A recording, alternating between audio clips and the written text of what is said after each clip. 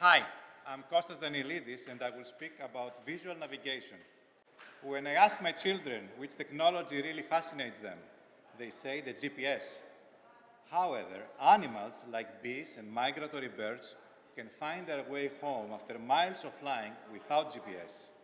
It sounds magic, but they can do it. So we decided to make robots replicate this magic as well. Remember the fairy tale of Hansel and Gretel? They did not use GPS or step counting from any activity tracker. They used breadcrumbs. For path integration, robots will use visual breadcrumbs, image features that can be tracked and are consistent with the three-dimensional geometry of the environment. But are visual breadcrumbs sufficient to find our way home? No. And here comes landmark recognition.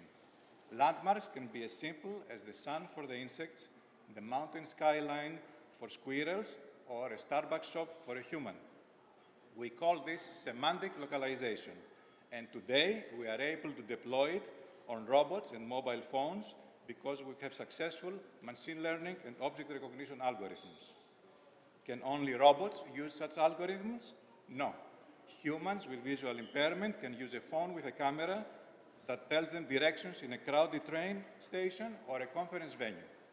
Remember, robots and blind people with smartphones can now navigate with visual breadcrumbs and visual landmarks.